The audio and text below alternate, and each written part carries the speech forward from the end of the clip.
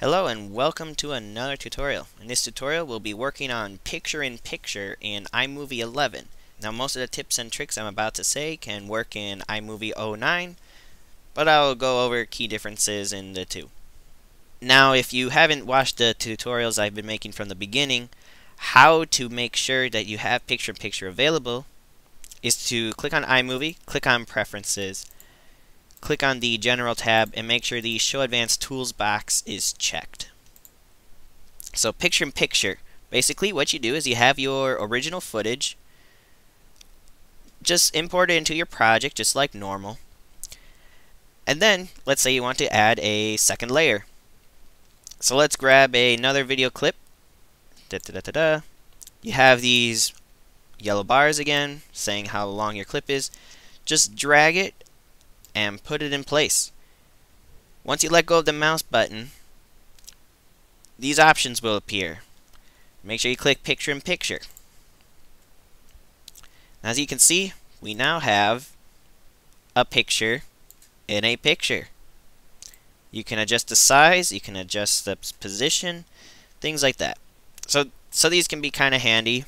It's a common special effect that a lot of people use. But now as you can see, iMovie has two layers. It has our original footage and what we just did our overlap from. So if I try and add another layer, let's grab one of these and put it over the blue,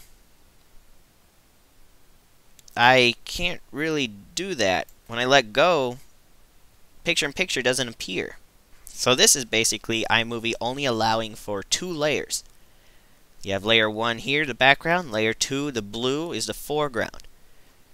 Now, next tutorial, a little bit of foreshadowing, will be how to do multiple picture-in-picture. So you can have multiple layers and layers, but that takes a bit of explaining, so that needs its own tutorial. Now, picture-in-picture works, with two videos, but if you have a video and a actual picture, you could have some issues. So let's find a picture that can show off. So here is a little nuke I've been working on. Once you find the picture you want to use, you don't drag it and put it into your event. You just drag it and put it exactly in your project. This little red line that you see is where the picture will start. Once you let go of the mouse button, hit picture-in-picture. Once again, you have your picture in your movie. If you double left click on the picture, you once again can control it with a bunch of movie assets. So these can be pretty handy there. You can click on video, change the color correction and things like that. If you also double click, you can click here on duration and make it last as long as you need. And there you go.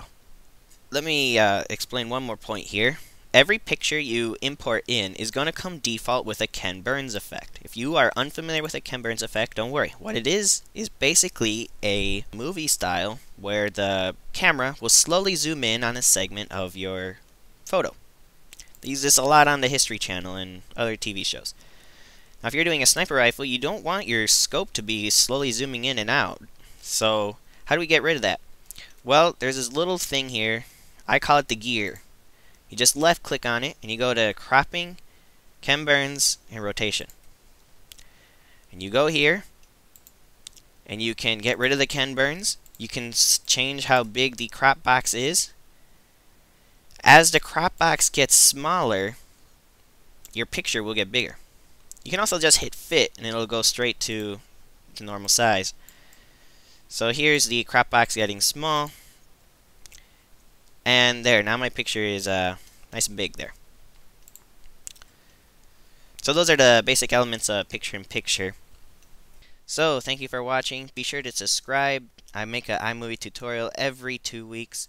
Make sure you hit like so others know this is a good tutorial. You can follow me on Twitter if you want to get updates that way. Make sure to check out the description. I put a lot of work into the description. It provides a nice outline for the tutorial. Frequently asked questions are answered in there. If your question is not answered in the description, feel free to leave a comment and I will do my best to respond. If you have a special effects request, also post that as a comment. So once again, thanks for subscribing. I look forward to helping you with your movies and your future projects.